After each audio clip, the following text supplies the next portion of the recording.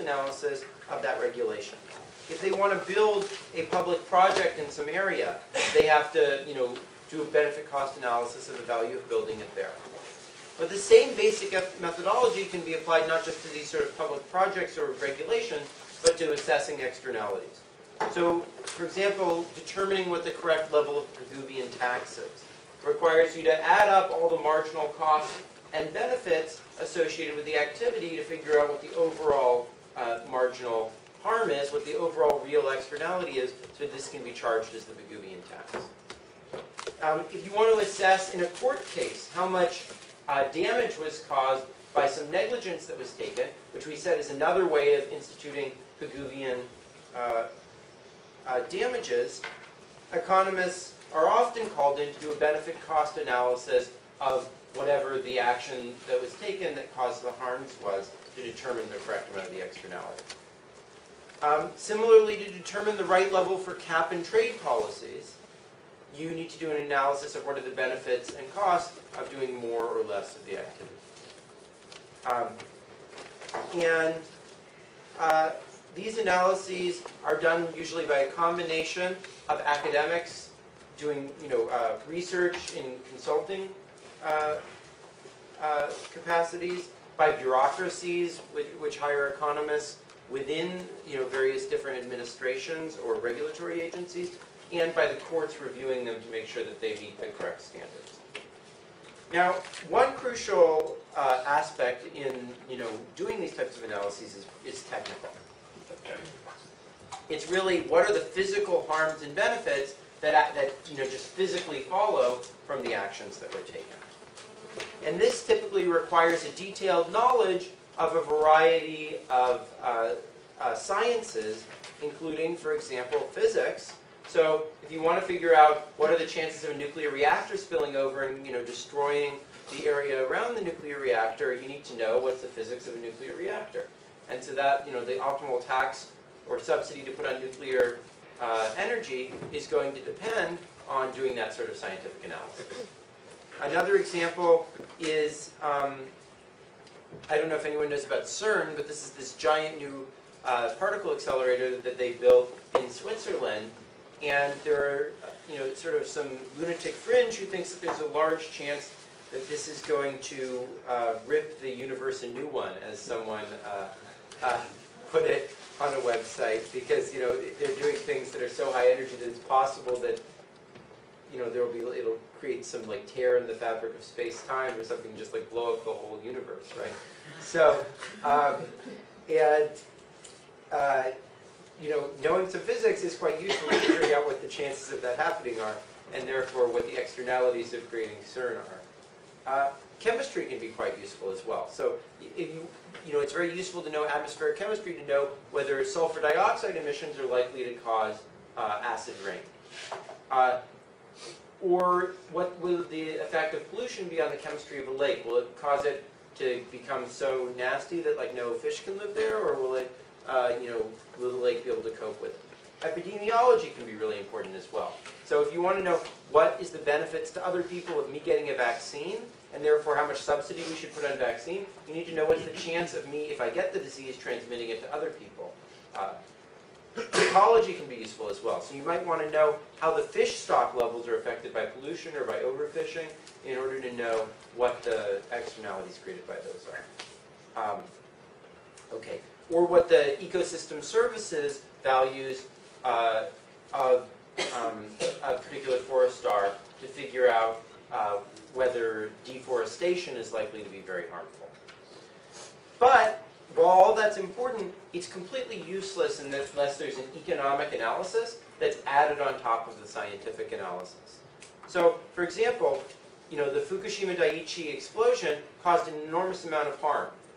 And knowing the physics of nuclear explosions, nuclear meltdowns would be really useful in preventing that sort of thing in the future and trying to figure out how much damage it will cause. But unless we can put an economic number on how much that is, it's really hard to make trade-offs of that against other things. We need to know the value of the land that was destroyed, how much the value of that land went down after the disaster. Acid rain, chemistry will tell us a lot about how much acid rain will occur, but it won't tell us how valuable are the crops that are destroyed by the acid rain. You know, if there's a possibility of some catastrophic outcome happening, like the universe getting ripped a new one, we have to figure out how we should put value on really low probability but really terrible events, right? And expected utility theory helps us think about those things. If we want to figure out how do we discount the future value of reduced numbers of fish versus the pollution value of polluting today, we need to think about intertemporal trade-offs, right? When we think about ecosystem services and what their value is, we need to think of the chance of a discovery of a new medicine, say, based on some animal living in some forest, and figure out what are the profits that will create and what spillovers those will have in terms of consumer surplus. So, similarly, when we think about how much value there is for me getting a vaccine because I might transmit a disease to someone else, we need to think not just about the chance of the disease spreading, but how much it hurts the other person that they get the disease from me, right? And we'll talk more about that in just a moment. So almost every useful analysis for public policy of these things is going to combine a detailed knowledge of the relevant science to get some of the facts straight, but also a detailed economic analysis to tie that to the actual values associated. So perhaps the most famous economic input into these types of analyses has to do with the value of human life. And this is quite a controversial topic because a lot of people say things like human life is, invaluable. There's just no way to put a number on how much human life is worth. But clearly, anyone who drives a car doesn't think that. So anytime you get into the car, you basically take your life into your hands. And I'm sure most people have at some point in their life driven a bit further in order to save a few dollars on something, right? And anytime you do that, you're obviously showing that you don't value your life in an infinite amount, because if you did, you wouldn't drive any more in order to save any money, right? And the society has to face the same trade-off, right? We could take actions that might make the society incredibly poor, but might, save one person's life, or have some chance of saving one person's life. But that doesn't seem like a very good trade-off, right? So in our individual lives and in our lives as a society, we have to make trade-offs about human life versus other economic resources. And one thing that that's going to imply is that the wealthy are going to be willing to spend more to try to stay alive and on their safety than are other people, right? So like a rich person would be much less likely to drive to try to save a few bucks on something if they know that driving is risky, right? Basically, as you get wealthier, the amount of utility you're going to be earning during the time that you're alive is greater, so that makes you willing to pay more for it, and you just have more money, right? So what that means is that a rich person's life is worth more than a poor person's life is, which everybody thinks is just totally scandalous, but it's actually, in some sense, just common sense, in the sense that, so if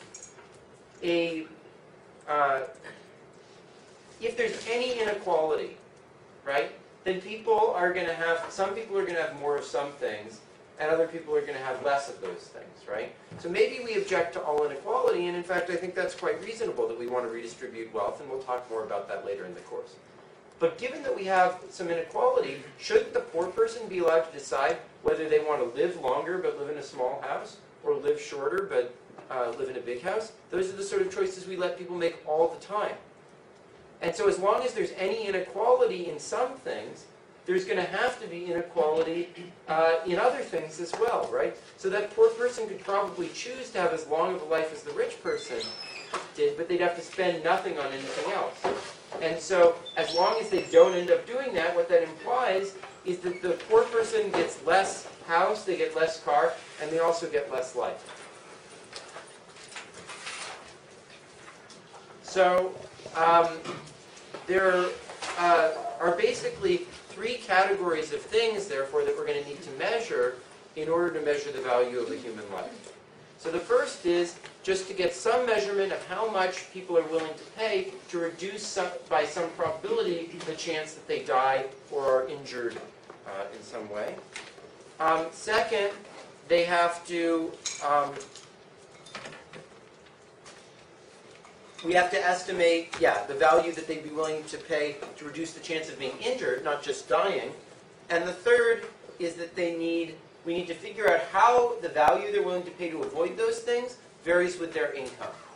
And basically what's been estimated is that the income elasticity of willingness to pay for life is approximately 0.6 to 0.8. So what that means is that someone who makes $100,000 a year is willing to pay about 1/7 of what someone who makes $1 million a year in order to save their life. That is, their life is worth about 1/7 of the life of someone who makes $1 million a year.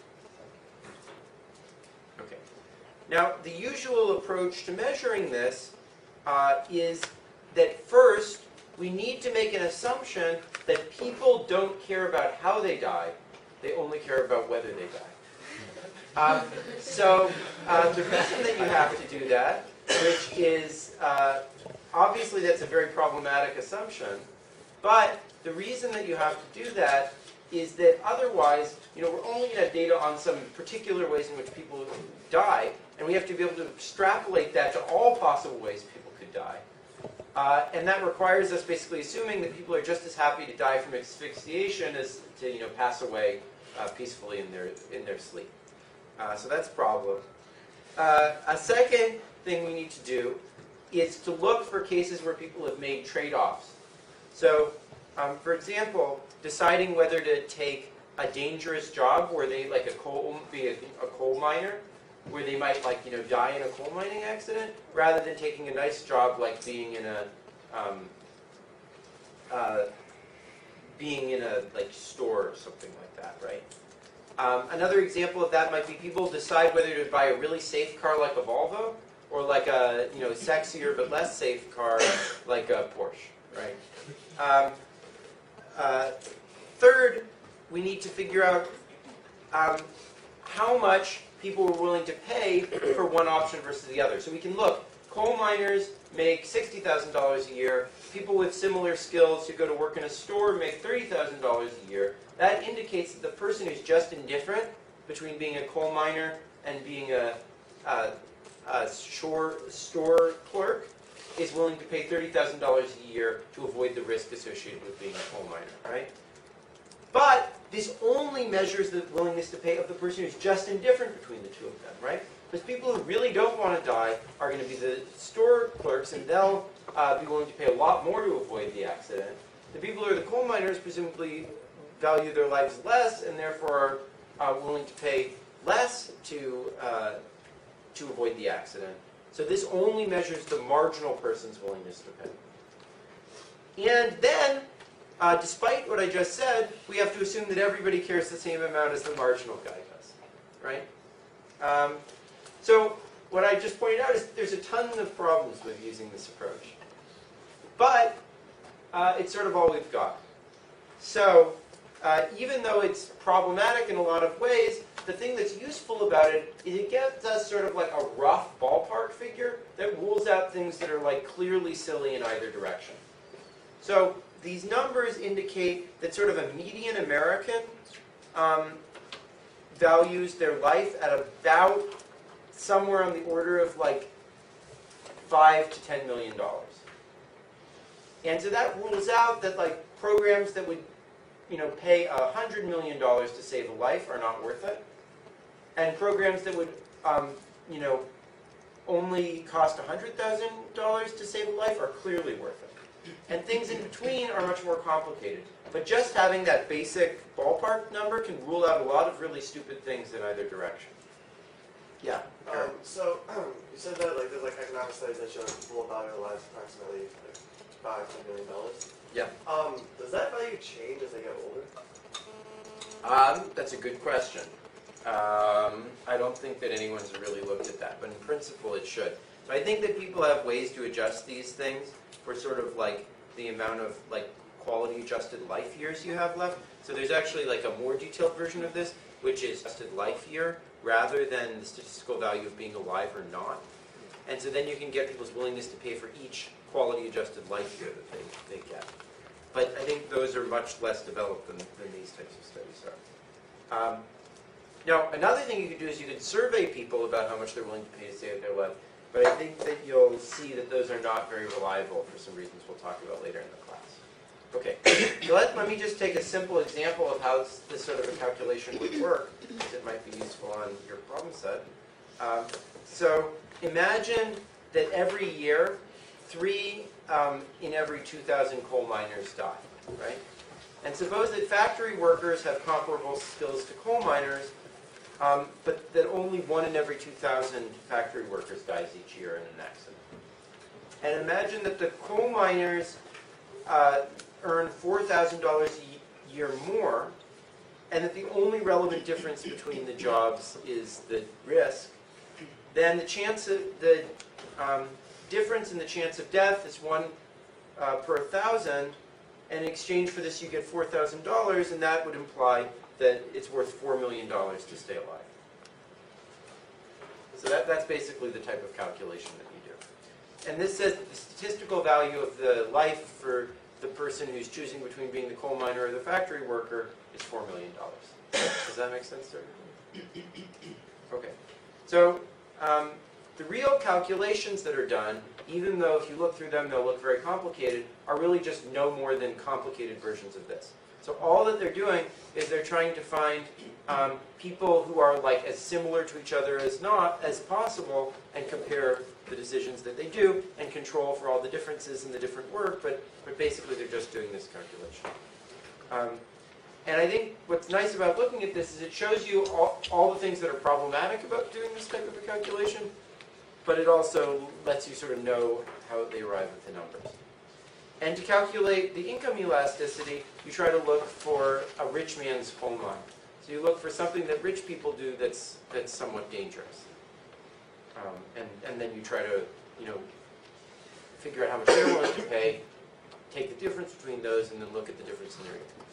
Okay, so I doubt you can really read this very well, but this is a list of a whole bunch of studies like this that have been done. Probably the 2 most reliable ones are this Viscusi 78 and 79, and this Viscusi 81, and they find $4.1 and $6.5 million in those years. That's probably gone up by a bit because the economy's grown. So I would say that probably the value is somewhere on the order of about $6 to $10 million for a median American's life at this point. But if a median American is earning $40,000 a year, then someone earning $4 million a year, and there are certainly people like that in the United States, are probably willing to pay something like 50 times this much. Right? So their life would be worth $500 million or something. Okay. So now I want to turn to sort of the most ambitious example, probably ever, of a benefit-cost analysis, which was the Stern review of the economics of climate change. And this was commissioned by the British government along with some other international governments. And the goal was to evaluate the benefits and costs of climate change for the world. And this report proceeded in several stages. And Ajoa, are you here? No, she's not. No. Okay. So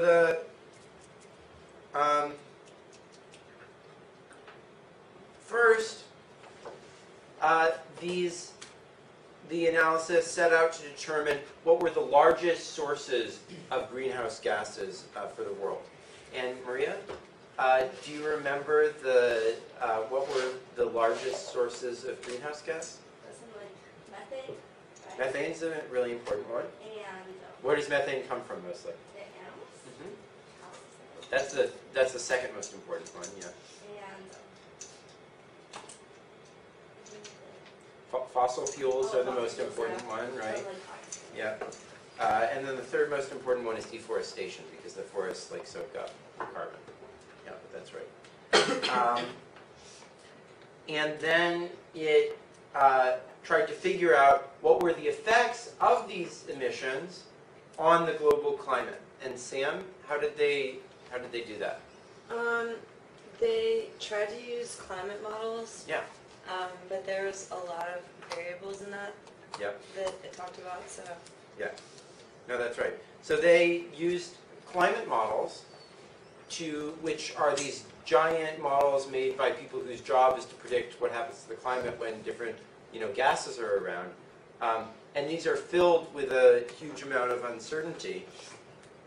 The reason why they're so uncertain is that we have very little history of observing the global climate, and so there's very little to base these things on. So the goal was less to get a particular number of what the impact of a certain amount of gases would be, but rather to get a sense of the range of outcomes and how those shift as the gases are put into the atmosphere. And then the next goal was to determine the economic effects of these changes. And David, quote? Yeah. Oh, hey. What were the impacts, what were the most important economic effects of predicted of global warming? Yeah, farm productivity was definitely one of the most important ones.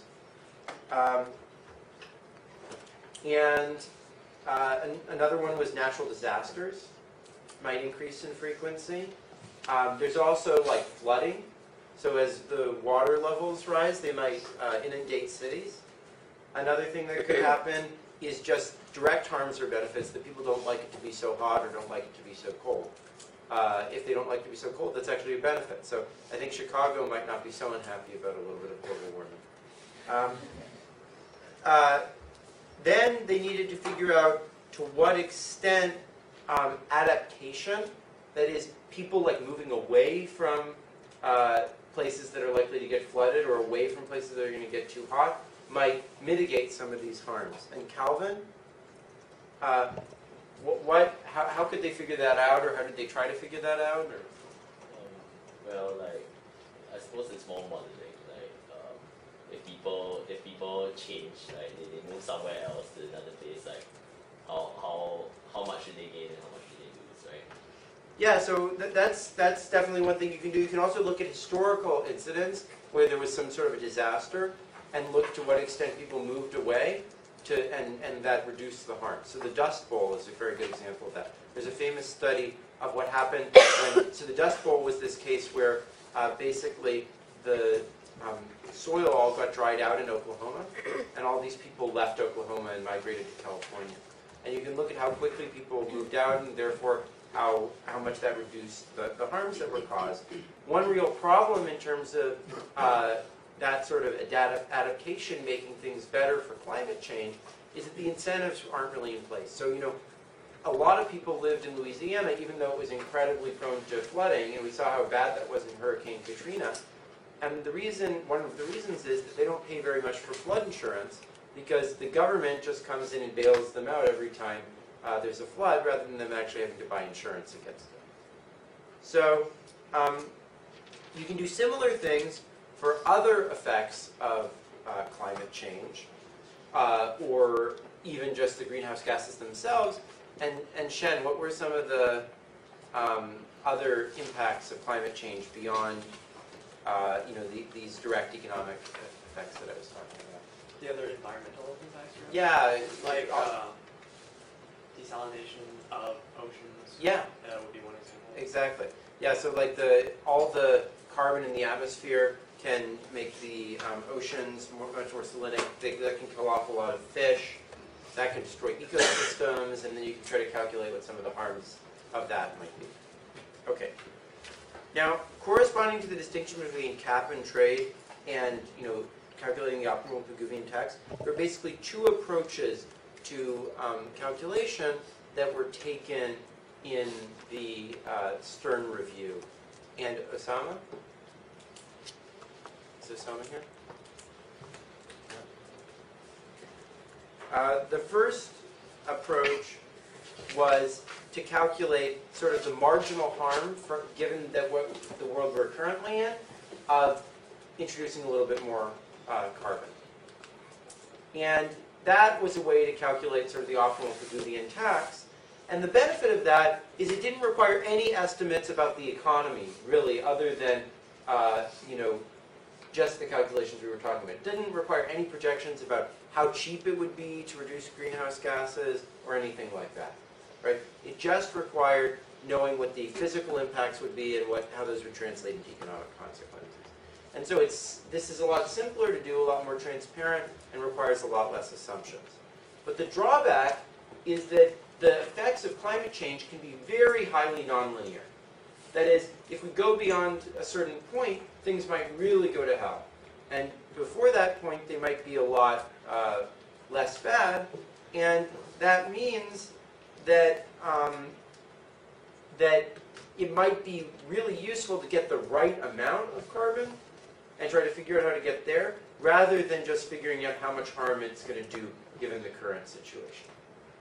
And so this led to an estimate of about $85 per ton of carbon as the marginal externality. The second approach, which was closer to cap and trade, was to actually determine what would be the socially optimal level of total carbon.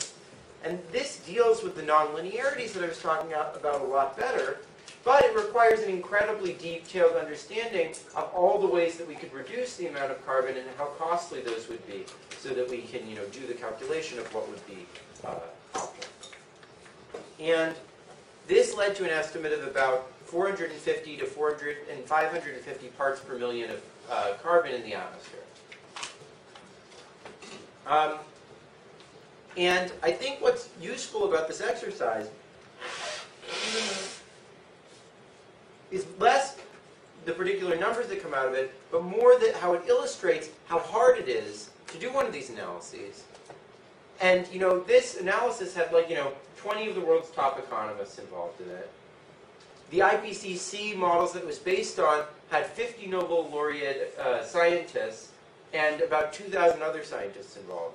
And still everything is incredibly uncertain, quite sensitive to all sorts of assumptions. So for example, there's these ideas about geoengineering, that what you could do is you could, if the climate starts getting too hot, you could put sulfites into the atmosphere.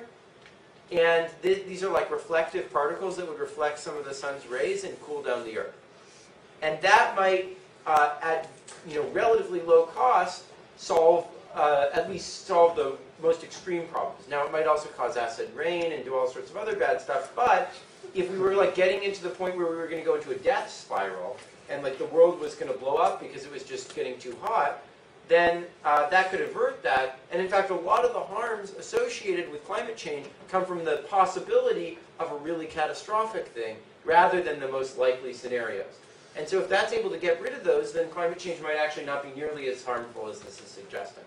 So even with this incredibly detailed analysis, it was still a quite uncertain and difficult process. And it completely left out a lot of the sort of more personal or softer benefits or harms of climate, even though these could be very important or large. So for example, do people like it being warmer or colder? Do they like it being rainy or dry, etc.? And this might seem, very frivolous, who cares? But if you look at the price of real estate in Chicago and compare it to the price of real estate in San Francisco, there's an enormous difference. Even though I think maybe San Francisco is a little bit cooler of a city than Chicago, but I think Chicago is a pretty cool city. And yet people are willing to pay 4 times as much for land in San Francisco as they're willing to pay in Chicago, right? So that indicates there has to be something pretty darn good about California, and probably a large part of that is the weather, right? And so there's a question of how you quantify this. One thing you might do is compare these different land prices, but that requires an approach, and that was never done by the Stern Report. If global warming turned Chicago into California, that might bring a huge economic benefit that could offset a lot of the harms associated with this, right? Okay. So, another question is, how much do people care about all the animals that might be extincted by global warming? It's quite difficult to quantify in an objective fashion. You could use a government decision about this, but it's quite tough.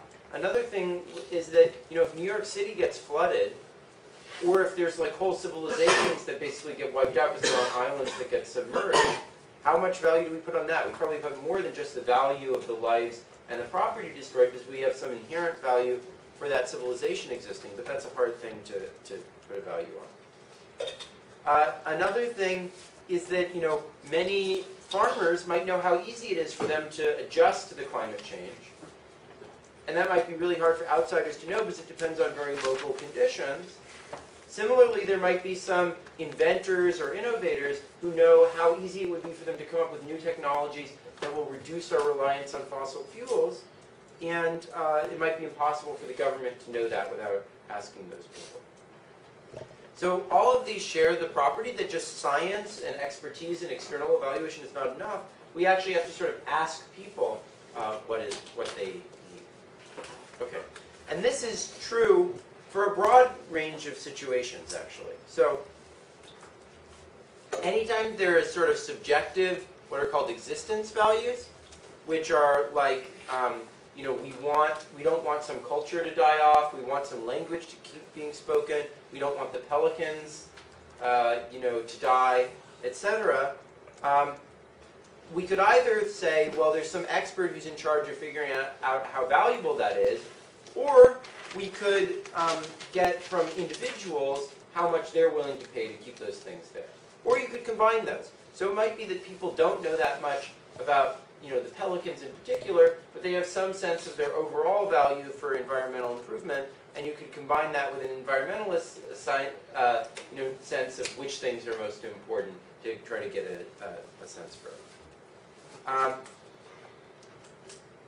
Another thing is, if there's property that has a personal sentimental value to you, like something that was given to you by your grandmother, or a house that's been in your family for generations, it's very hard from the outside to determine how much you value that property.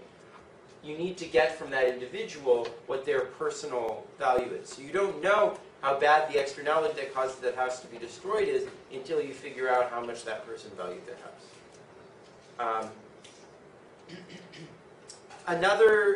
Another issue is about local information about the impacts of a disaster or about technology. Entrepreneurs might know about how to mitigate climate change better. Farmers might know how badly his farm will be affected by things being very dry.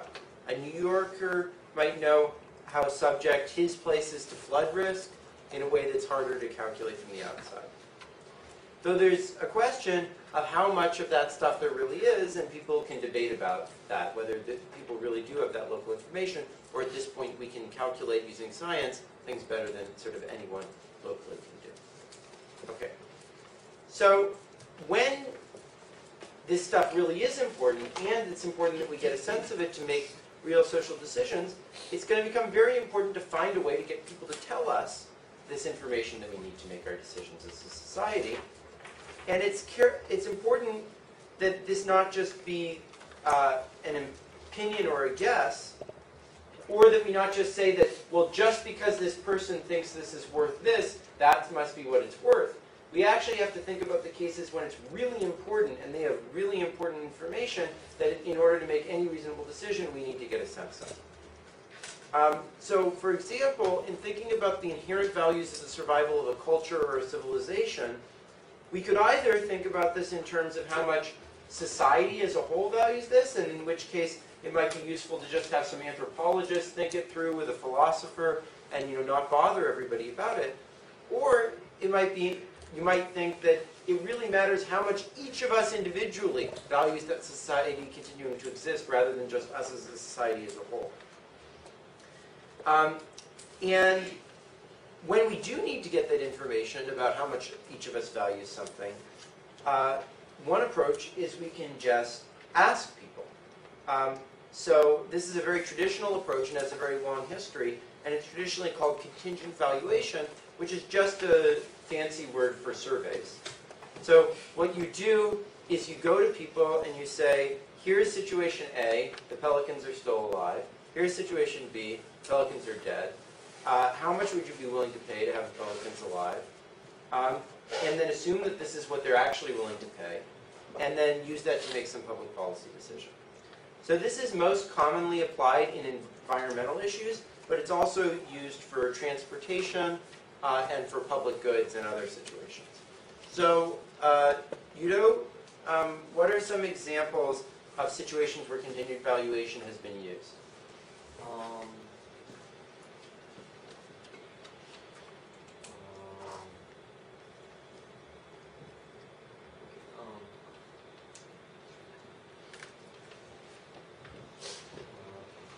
think it was used for how much it is worth to preserve something. Yeah, so like a forest, for example. Yeah. Preserving the visibility of the Grand Canyon.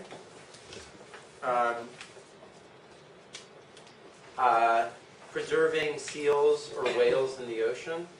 Avoiding logging in national forests. Saving the birds that were killed by the Exxon Valdez spill. Preserving the languages of indigenous cultures. Building a new building that's beautiful in a city. So these are all real examples that have been done, and they tend to be commissioned, and there's many, many of these each year by regulatory agencies or courts. And these usually form part of a benefit-cost analysis of a regulatory action and externality, etc. And they are also used to assess the damages from various different things like an oil spill. And of course, those are just ways of, assessing externalities, right? Because as we discussed in the last class, damages are exactly a way of internalizing externalities. So some of these surveys are, as I described, sort of formal and based on money. So we say, how much are you willing to pay for this versus this? But there's also less formal ones that are more just like surveys of the public, saying, do you support the following thing or do you oppose it, etc. So in some sense, you can see politicians relying on public opinion polls as being a bit like contingent valuation, but certainly a much simpler form of it. Right? Okay. So despite the fact that these could in principle be used for a lot of things, economists tend to be very skeptical of contingent valuation surveys. And Suraj, why do economists why are they not very sympathetic? Because people might not really know how much they value these things when they're answering the surveys. Yeah. So there's not really a real incentive to give an honest answer. Yeah. Or give you a true value of how much these things are worth. Yeah, so there's a bunch of reasons that, just like what Suraj was saying, is that one thing is, imagine someone came up to you with a clipboard and asked you some of these questions. Would you really take them seriously?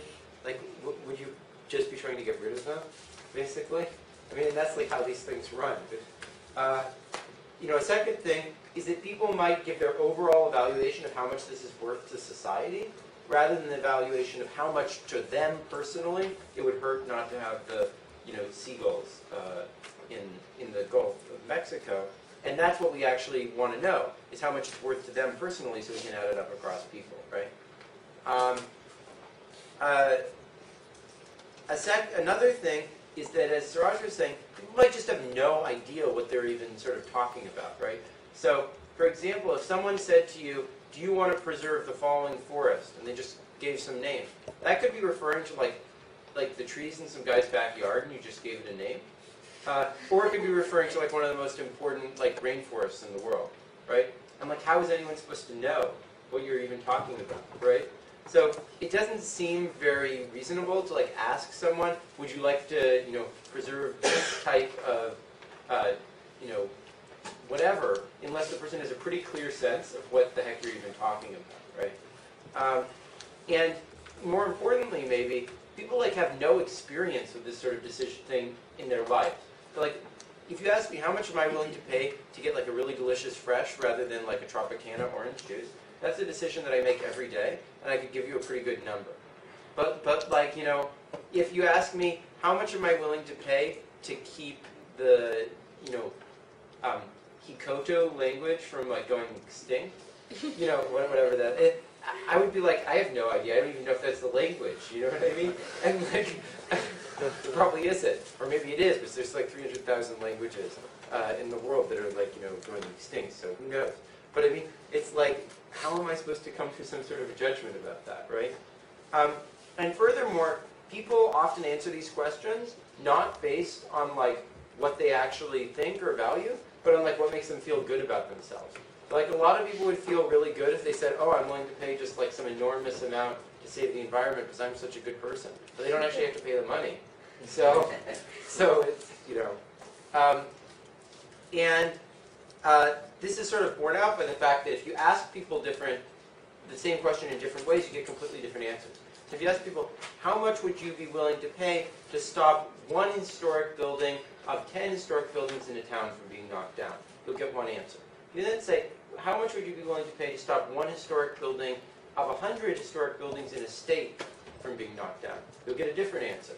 If you then say, how much would you be willing to pay to not, one historic building of 1,000 in a country, you'll get a different answer.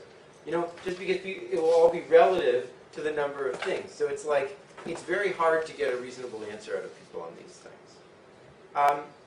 Okay. So, things are actually even worse than this, which is that when people start, yeah, go ahead.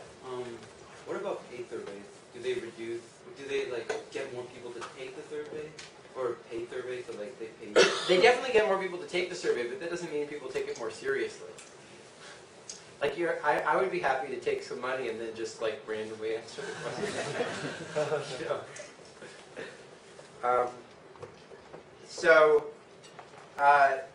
What the problem is, things get even worse when you start thinking about what are the incentives that people actually have. And this depends on what the survey is used for. So the survey might actually be used to make a public policy decision, or it might just be used for like me to have an example to give you in class, right? Now, what if no one takes seriously that the survey is going to actually be used for public policy? Xiaoling? What are people's incentives if nobody is really going to take the survey seriously?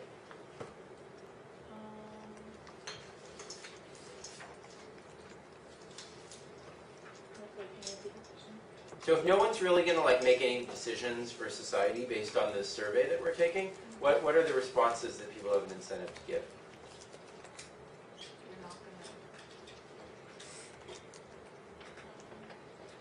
Yeah, go. I think They're you're right. not gonna really, like, you're not gonna take it seriously, right? Yeah, I mean they just have exactly what we were talking about. They don't care. It's just like they have no incentives. They just say whatever they feel like saying.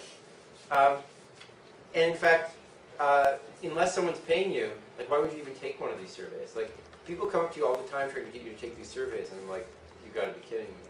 Like I'm going to spend 10 minutes here with you for some like completely pointless survey that like no one's really going to use for anything. So on the other hand, imagine that these are really serious, and there's going to be major public policy decisions made on the basis of this survey. Then, Isamar, what do you think the incentives of people would be? Well, they would like pay people to take them or like offer them prices for it, I guess. No, but what do you think people would have an incentive to respond in the survey? The question. Well, they would have, if it's actually going to be used, they would actually want to answer it, so they would want to take part of it, so it'd be a larger incentive. Well, Tejas, do you want to follow Well, I up? was just wondering, so isn't voting then like a type of survey? Because you're trying to find like who's the best candidate? Yeah, but there's an important difference. Well, I'll get to that in 1 minute once I finish this answer, but I'll tell you about that. Maria, did you have that? Yeah, isn't it like, it depends on where you stand on the issue? Yeah. Like if you have an incentive that it passes or that you save the animals, then you can save a bunch. Yeah, so that's exactly right. So like, imagine that you're someone who really wants to see the environment saved. You might only be willing to pay $1,000, but that's more than it's going to cost you. Then you'll say, oh, it's worth $1 trillion to me, right, to get them to do it. On the other hand, if you don't want to see them saved, even if it's worth something to you, you say, oh, it's worth nothing to me, to try to get it not to happen, right? Vershawn?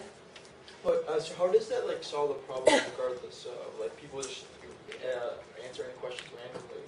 Because like they might, the public policy issue might not be exactly relevant to them. I mean, most public policy issues that are like big deals matter to somebody, right? I mean, maybe they don't matter to everybody, but if it matters to you, like if you care anything about the environment, you'd want to say a huge amount, to try to get them to save the environment. If you think the environment is stupid and they're all a bunch of tree huggers, you want to make sure that we don't waste money on that, right? So, but Tejas's question is a good one, which is that, you know, if this is a lot less extreme, what I just described, if it's like just you're voting. Like, should we do this or should we not do this? Not how much are you willing to pay. Because then you can't exaggerate. You can just say yes or no. You see what I mean? So that's actually one thing that works really well about voting, is it doesn't let people like exaggerate how much they care about something. So even though voting's not going to be efficient, you should keep in mind that voting actually has some nice incentive properties about it. Okay. So basically, you never have an incentive to report truthfully in this situation. Either you're going to exaggerate way in favor or way against. And I think a great example of this was an article I read in The Economist. So The Economist went around and was like asking a bunch of people in Haiti after the earthquake, have you gotten like supplies from the Americans and from the United Nations? And everyone said, no, we haven't gotten anything. And then they went around to their houses, and their houses like had these boxes and boxes of like UN delivered stuff. And they're like, why did you lie to us? And he said, well, if they realize that we're getting stuff, they're not going to send us any more stuff, right? So,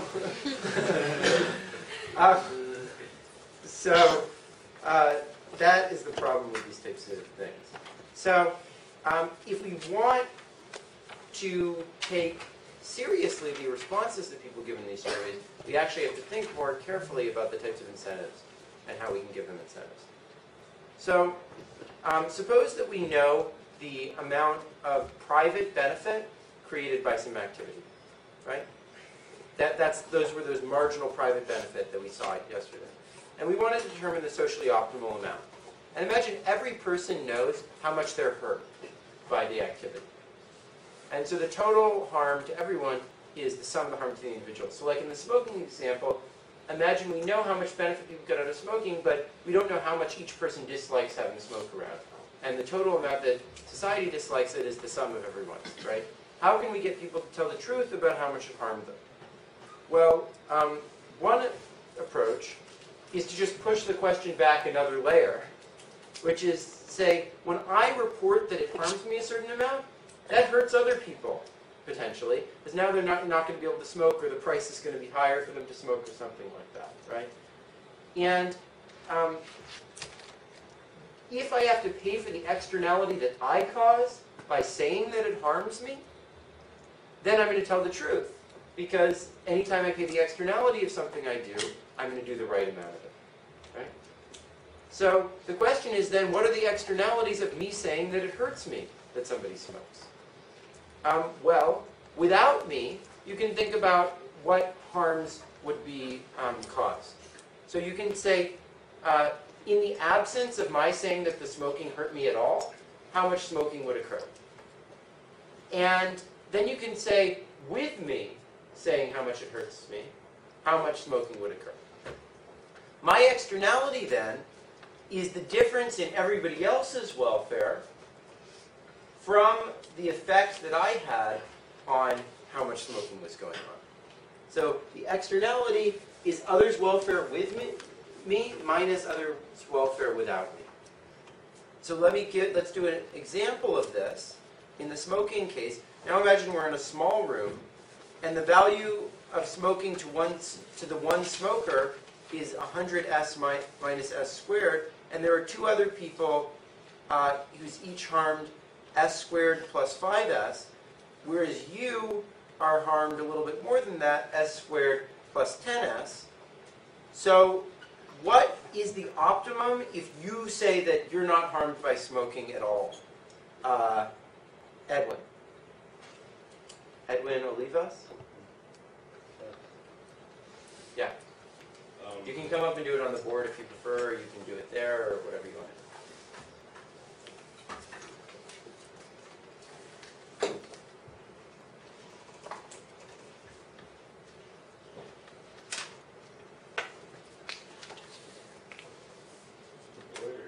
Yeah, maybe do it on the other side because that graph we're actually going to use, so might as well leave it drawn.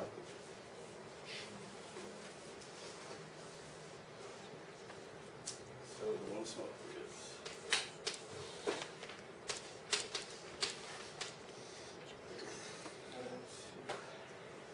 no, so that's his total value, right? Yeah. But you want to know his, you have to set his marginal. Cost. Yeah, Okay. right. It's just the derivative, right? Yeah.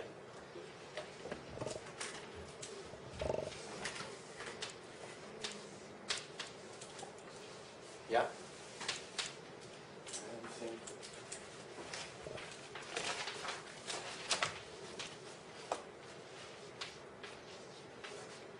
Yeah. That's right.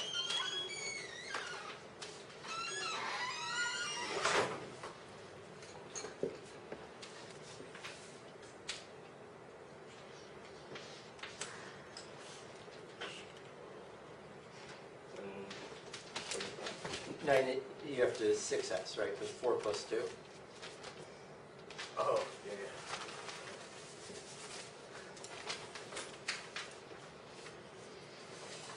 yeah. Yep, exactly right. Very well done.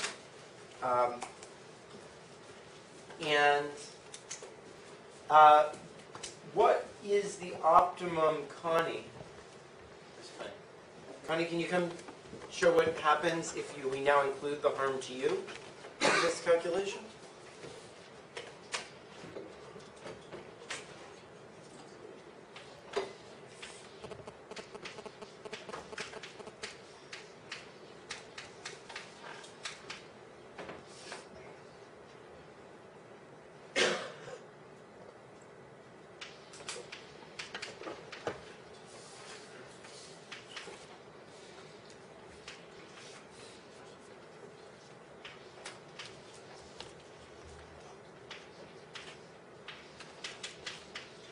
Great, perfect.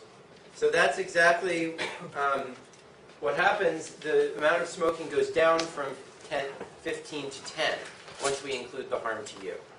So what's the externality that you create?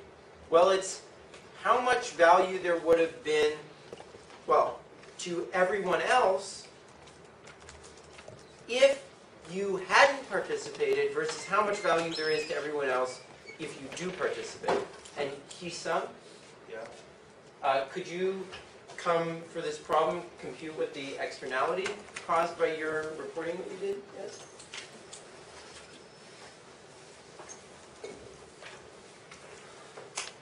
So without you, there's smoking of 15. With you, there's smoking of 10. What's the value to everyone, total value to everyone other than yourself? So it would be like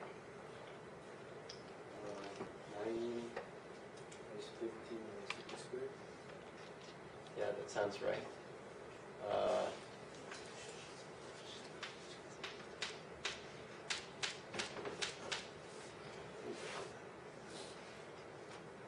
Now it's with including me, right? Yeah, well, so the value to everyone else was, let's see, it's 100, so it's 110 times, sorry, no, it's 90 times 15, right? Yeah. Minus 50 squared. minus 3s, minus 3 times 15 squared, right?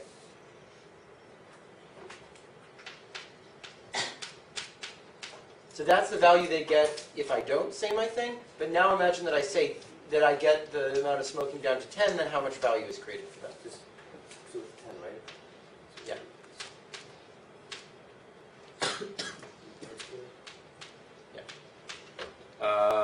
And do I have a calculator to give you to do that?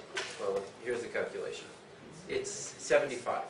So everybody else loses 75. I don't even think I did this correctly. Where did you get the 90? This is wrong. Where do you get the 90 from? Shouldn't it be 100? Shouldn't it be? What? It's 100 minus 2 times 5. Okay. Right?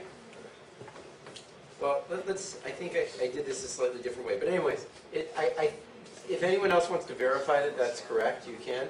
But I think it's 75. Yeah. What did you get those equations? Okay. So this is the value to the smoker is 100s minus s squared, and then you subtract the harm to the other two people. So 2 times s squared times plus 5s, right? and that's the total value to everyone other than me. Right? Okay. So you pay $75, right? If you report that your true value, but you're happy to pay $75. Why? Well, what do you gain from the reduction from 15 to 10 in the amount of smoking? You save, here's what you would get if it was 15, and here's how much you lose when it's 10, and so you gain a benefit of $125 from that reduction, and so you're happy to report the harm caused to you. What I just described is called the Vickrey-Clarke-Groves mechanism. So we can show it in this graph here. So imagine this here is the harm to everyone other than you, and this is the harm to you. The total harm is the horizontal sum of these, right? So without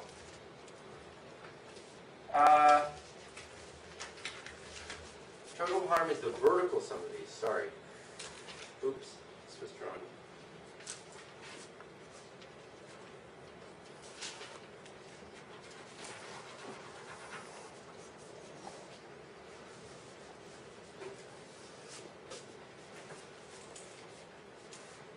So this is the harm to you, this is the harm to everybody else, this is the total harm to society. Right? Then the amount that would be done of smoking without you is this much. The amount of smoking that would be done with you is that much. The harm to everybody other than you of this reduction is that much there. And so that's what you're forced to pay. You're forced to pay that Harburger triangle, which is the harm to everybody else as a result of you having said what you said, rather than saying that it didn't hurt you at all. That's the Vickrey-Clarke-Groves mechanism. Okay, so this is, if the quantity of smoking is on this axis, and this is the marginal harm / benefit. This is the marginal benefit to the smoker. This is the marginal harm to everyone else, to others.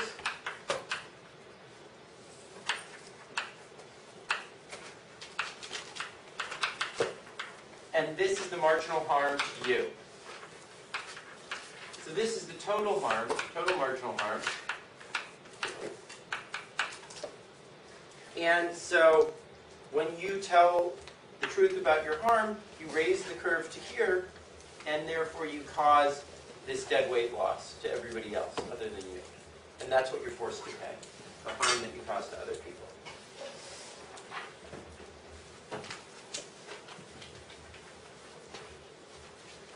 Okay. So, the most common practical application of the Vickrey-Clarke-Groves mechanism is what's called the second price auction. And Tejas, could you describe what the second price auction is?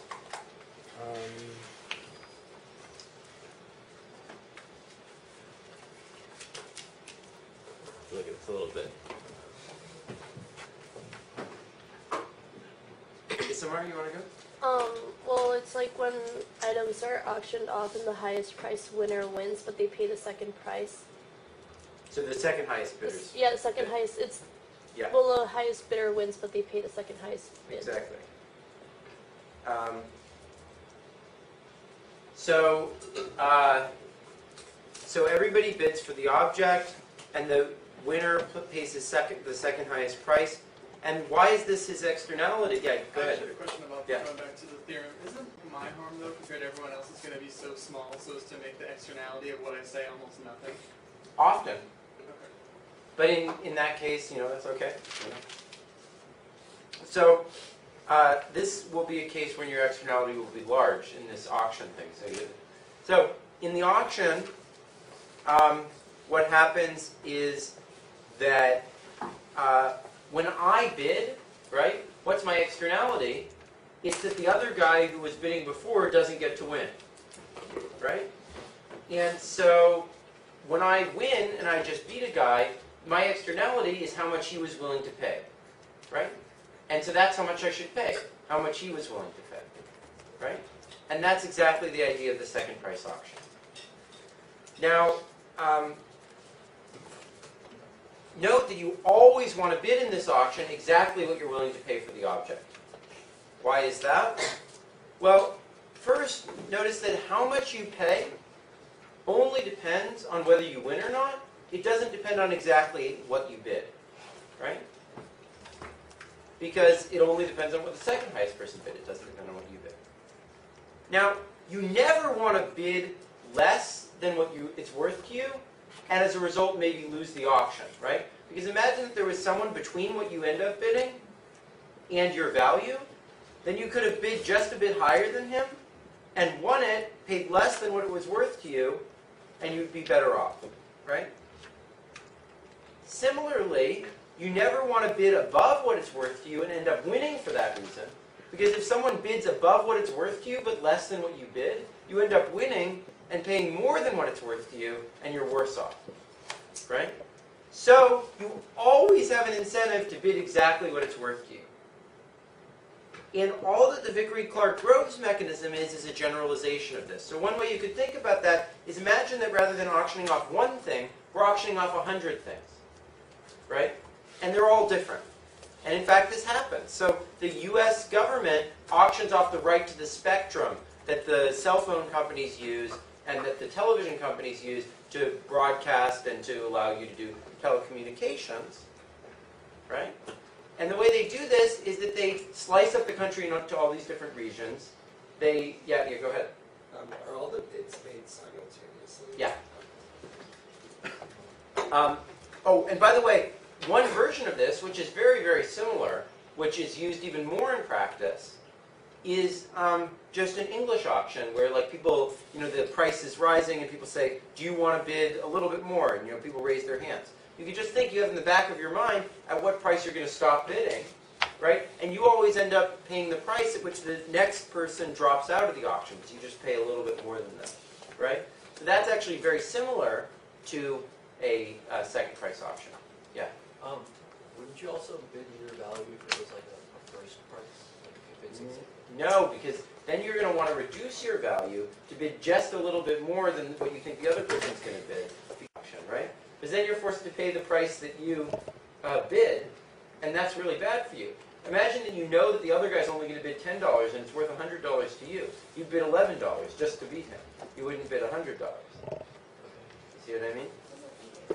Yeah, eBay is like this too, right? You say how much you're willing to bid, and then it keeps bidding for you, and so that you're just beating the next guy. Yeah, you're right. So is the second price auction like a sealed bid kind of thing? Or It is. Oh. Yeah. So doesn't that mean there's some incentive for people to bid slightly above what they value the object at? No. That doesn't make sense, They don't have, they have an incentive to bid exactly what they value it at. So if you want, imagine that we were trying to, rather than auctioning off one thing, auction off this whole set of different spectrum across the country. And some companies might want to get a little bit of spectrum all over the country so that they can be a nationwide telephone network. Another one might want a lot of spectrum in one area because they're a TV channel, etc. So then you can't just say, well, what's the second price? Because there's no one thing. There's all this different stuff. So what you have to do instead is say, if I hadn't bid for anything, what would have the allocation of all the stuff been? Given that I bid, how much worse off is everybody else who bid, and that's how much I have to pay. That's the natural generalization of the second price auction. Yeah? How is this different from the Dutch auction? The Dutch auction is very similar to a first price auction. So what happens in a Dutch auction is the price starts high, and then it comes down, right? And so what that means is that people are going to drop out of the Dutch auction. People are going to raise their hand in the Dutch auction to buy it at some price, and that's not the price where they necessarily think that it's worth to them. They're just trying to stop somebody else from getting in before them and grabbing it. Okay. So that's much more similar to the first price auction. So it's like the reserve price versus like their value. Like in the Dutch auction, you're going down to your reserve price. No, in the Dutch auction, you're going down to not a reserve price, just to whatever you're willing to offer. You know, it's very much like the first price auction. You're trying to figure out what's the point at which the next person's going to get in, and I want to get there just before him. It's not that I'm going to raise my hand at my value, right? Okay, so this is also used over at the Booth School for how they give people courses. So people have like a bunch of artificial currency. They can bid for a group of courses, and then they have to pay however much value the other person would have of getting into that course, and so forth. And there are many proposals to use this in practice, and in fact, one is related to a paper that I wrote. So rather than having eminent domain, where the government comes in, just takes someone's property and then pays them what they think is a reasonable compensation, instead you could have the government say, here's how much I'm willing to pay to take the property. The person could say, here's how much the property's worth to me, and then they could each, or there could be a lot of people that they want to take it away from, and then everyone could have to pay their externalities on everybody else as a result of that happening. So that's one proposal that's been made. Okay. That's I guess all I have to say. So I'll see you guys on Tuesday. Good luck with the problem set.